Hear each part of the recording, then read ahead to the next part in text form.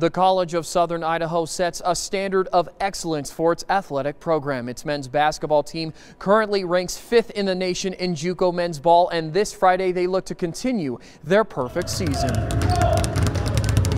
We love the pressure of having that target on our back. It just makes us play harder. When you coach at CSI, there's a high expectation. So with that, you always have a target on your back, whether you're rated or not rated. The athletes that come here, they understand that it's a winning junior college.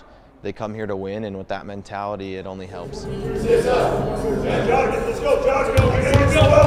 8-0. A perfect record is on the line this Black Friday as the CSI Golden Eagles continue to make their presence known on the national stage. Making sure that people understand that we're coming for the national championship this year, just because that's our goals. We've talked about that and what it meant to be a national championship team. And CSI players and coaches are aware of that pressure to continue winning and embrace it as a motivator for their team. I think a lot of our guys, we thrive for that.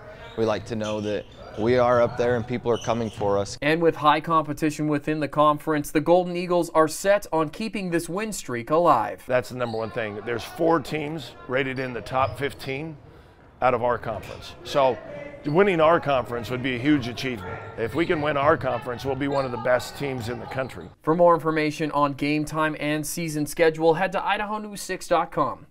Isaiah Sharp, Idaho News 6.